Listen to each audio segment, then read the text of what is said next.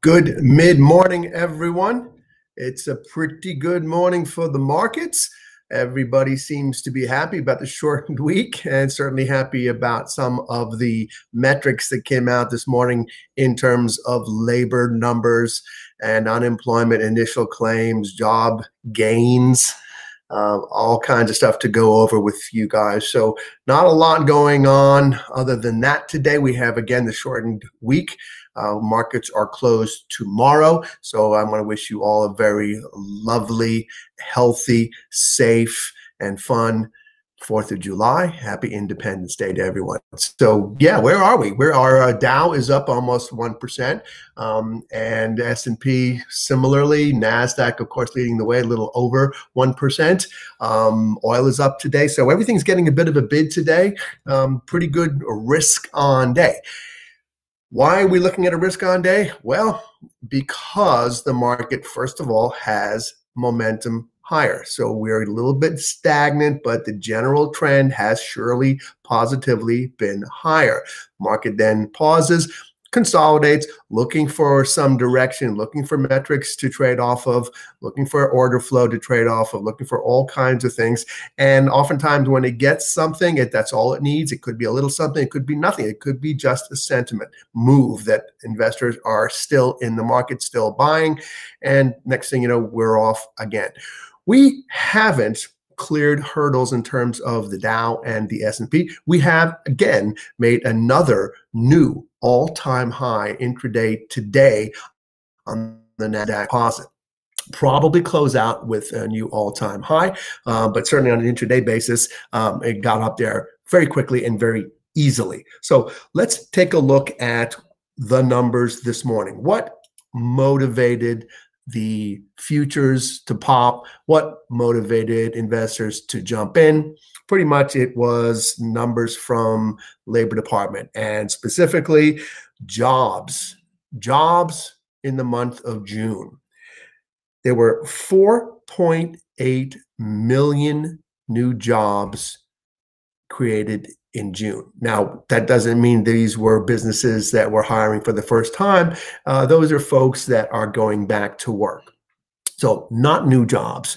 There may be some new jobs in there. A lot of businesses that didn't do well may have shut down, may have sidelined, maybe started new businesses.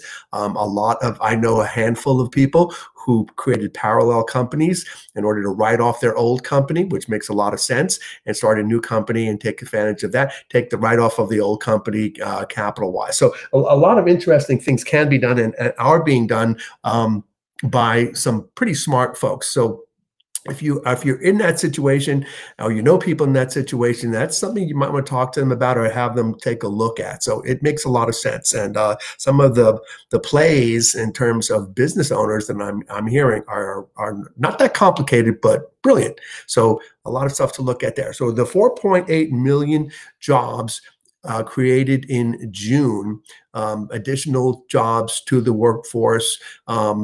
Great. Love that. And that is up from what was estimated to be an addition of 3.23 million. So the market obviously really liked that. Unemployment for June came in at 11.1%. The estimate was for unemployment rate to be 12.5%. So not only did it beat the estimate, but the 1.1% is a lot lower than May's 13.3% unemployment rate. So really good numbers there. However, and I apologize, I got a little bit of the sniffles from some flowers I was picking earlier.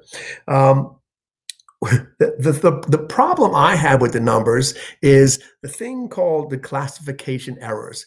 BLS, Bureau of Labor Statistics, is openly talking about classification errors. And they're saying that some of the folks that are signing and off on the surveys are perhaps miscategorizing themselves. So they are adjusting that internally, but they're not posting that adjustment to the headline numbers. If they were to post their adjustments to classification errors, because of classification errors, then the unemployment rate for the month of June would be 1.1%. percentage points higher. So we wouldn't be at 11.1, we'd actually be at 12.2. Okay, so this is a little confusing to say the least. What I don't understand, and there's no explanation to this, if you have classification errors and you are aware that there are classification errors, first of all, how can they be errors? You incorporate them correctly into the data. So why are we even talking about classification errors? Is that a margin of error? No, they talk about them as actual classification errors. But how does BLS know when somebody fills out a survey that they've made a mistake in how they classified themselves as working, not working, looking for work? How do they know? So I don't know. There's no explanation for it on their website. There hasn't been. I've looked for it for a couple of, maybe a month and a half now. Every time the numbers come out, I want to see if there's any explanation. I drill down. There's nothing there. There's no explanation of that. Does that mean the numbers can be fudged? I hate to think so, but yes, it does. So do I believe they're being fudged? No, but I believe anything is possible. We're going with the headline numbers. 4.8 million new jobs in June. Unemployment claims, initial unemployment claims for the week, 1.427 million. So we have 1.427 million new unemployment claims last week. On top of the fact that 4.8 million jobs were brought back online in June. There's something that doesn't really make sense.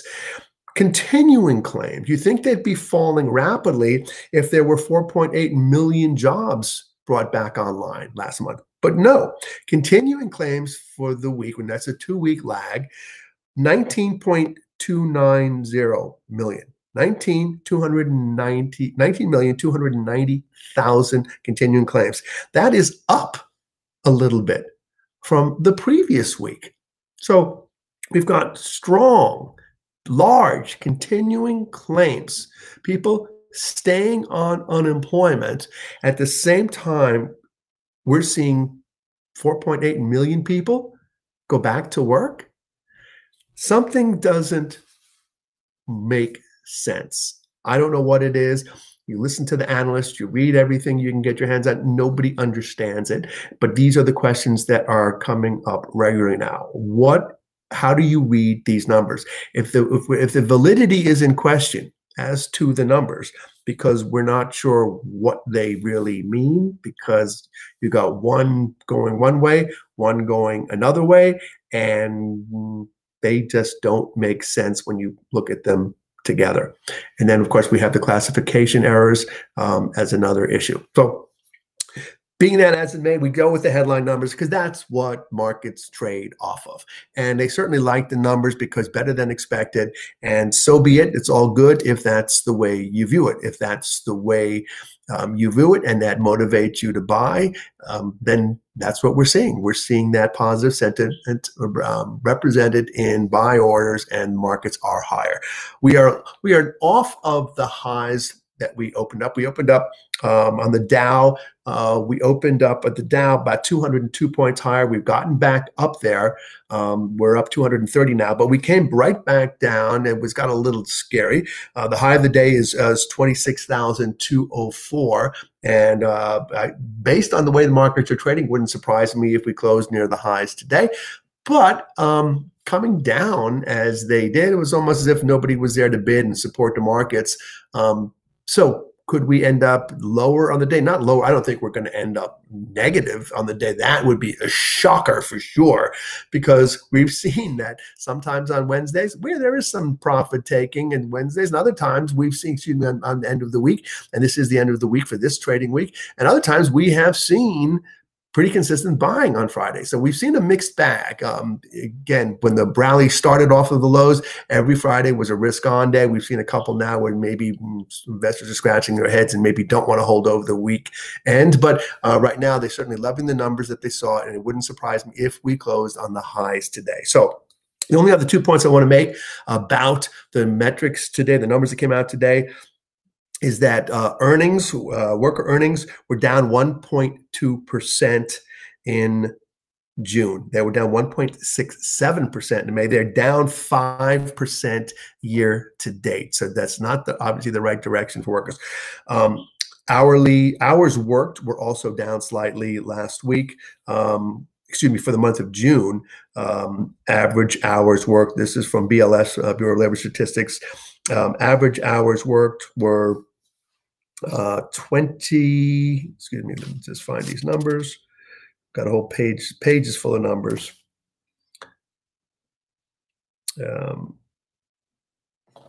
Let's go back to the other pages.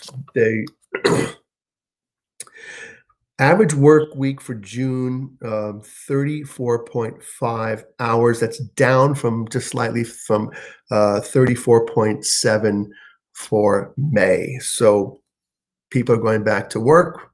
Presumably, they're working slightly fewer hours, and still people remain lined up for unemployment benefits.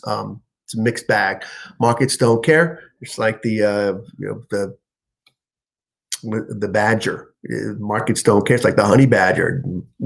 Market don't care. You're just going to go what it's going to do and eat what it's going to eat and just go higher and get fatter and keep on going. And listen, here's the thing. When you don't understand or things don't make sense or logic doesn't really apply, it doesn't matter. Unless you can analyze yourself to death. What matters is what the market's doing, because the trend is your friend. You go with the trend. As difficult as it is, and I'm sure all of you have had conversations out there that are confusing to yourselves, also listening to things coming and going and different ideas and different analysis from different perspectives, and it's confusing. At the end of the day, who cares, right? We don't know. Nobody knows. If anyone says they know, you know that they don't. So go with the flow. Markets want to go up. They're moving up.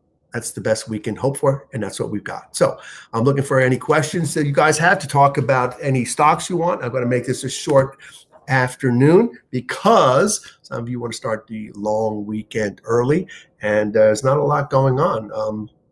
We didn't have a lot of participants the other day. So again, I think a lot of folks are taking the week off, being leisurely, and that's all good. And so I'm going to just go to some quick charts. I don't see any questions. I'll come back to any questions if there are. In the meantime, let's just have a quick look at the majors, have a quick look at some of the driving stocks, including Tesla, and we'll talk a little bit of irrational exuberance. Again, no matter what you think, no matter what you call it, it is what it is. Is it irrational? Is it irrational? Maybe. Doesn't make sense, but it does if you own the stocks. It does if you own the stocks. Okay, let's take a look here. We're going to go to good old bar charts. And first up is Wells Fargo. Why Wells Fargo? Because we've talked about Wells Fargo. I've recommended it. I like the stock down here, and I just want to keep an eye on it and have you guys keep an eye on it. They haven't cut the dividend. They haven't spoken about that yet. Their capital plan has to be put to the Fed within the next 2 weeks. So we should hear something. Again, the expectations are for a dividend cut at Wells Fargo. The analysts' range of estimates is between 35 and 50%, which would take the dividend down to about 4%. It's close to 8% now. So if it's one of the reasons that I like the stock, even with the dividend cut, I think the bank can sustain it. It's currently 807 based on the price of about 25. So again, that's a heck of a yield. If they cut that even 25%, 35%, you've got a hell of a yield on a too big to fail bank whose stock over time is going to bounce. To me, Wells Fargo is reminiscent of Microsoft years ago when Steve Ballmer was running it. When they got him out, well, he retired, but they got fresh management in there, fresh eyes, completely different perspective on how to grow the business, and the rest of the story, as they say, is magical. So if you own Microsoft and you held on through the Steve Ballmer years, you've been rewarded handsomely. Thank you, Mr. Satya Nadella. So here's Wells Fargo, again, bouncing along its channel lows. I think it's a buy down here. It's a long-term hold. It's not a trading stock like, okay, this thing is going to bounce 25% in the next 5 minutes. No, this is a long-term hold. I believe this stock in 3 to 5 years, I'm really targeting probably closer to the 3 side of that. It's double for me. So that's why I like Wells Fargo. Let's take a look at the majors. And we'll start with the Dow, see if there's anything we need to be cognizant of. And so far, so good. Dow's up almost 1%. It would be nice if the Dow closes above 26,000 because that's what it's trying to do. We got above there today at 26,200 and change. So here's the 26,000 level up here. And let's draw a little line there for you. It'd be nice because that would mean that the Dow is trying to consolidate in a great place. So let's talk about, so we're going to go 26,000. We'll just go around here. We'll just kind of make just a little bit. We'll speculate a little bit. Then this is, I just drew a line to kind of dissect some of those bars. That's 26,216. We got to 26,204 earlier today. And if we close up there, we end up in there. We've got this sideways consolidation. And if we start to break out of that, that bodes well for the Dow. So far, so good for the Dow. We've got this support down here. We're not near there. We're coming up once again to the 200-day moving average as we trade today. As we trade right now, actually, we're just slightly below at 25,978. We're just slightly below, just a tiny bit below the 20-day. At 26,000, tiny bit over that, we are above at or just above the 20-day. What's more important than that is the 200-day. Our red line here is the 200-day. We get, and that 200-day today on today's bar is about, we'll call that maybe 26,281. We'll go with that. So we get there, we're above the 200-day. That's going to bode well for a lot of technical traders. They're going to look at this as perhaps a little bit of a breakout. All good from there. Now, let's have a quick look at the S&P. And similar story. However, the S&P has shown more strength than the Dow in terms of it is above, handsomely above its 200-day and above its 20-day. So S&P showing greater strength and greater propensity to go higher. So that's compelling for investors, that we have the institutional view of quote unquote the market vis-a-vis the S&P 500, and that is looking stronger than the Dow Jones Industrial Average. So pretty good there. Really nothing to sneeze at there. Just all good and heading higher. So nothing to worry about. Now the Nasdaq. Oh my goodness, just out of the park once again.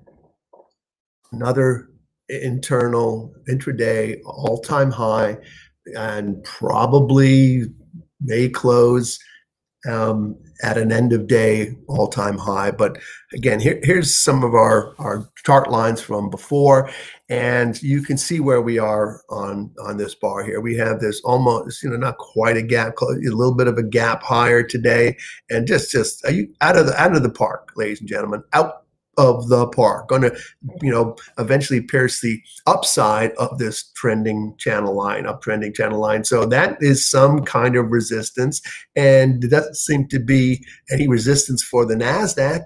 Everyone's barreling into those companies. Why? Because they are the place to be, have been the place to be, and I don't think it's too late to get into stocks like Apple or Microsoft. You got to obviously be careful, because anytime you're getting into stocks at highs, it's a dicey proposition. Just got to be tight on those. But if the market continues looking the way it's looking, and I'm not sure it does or will or can, but that's the logic in me. That's the guy in me who's trying to figure out how this might go, and I'm scratching my head.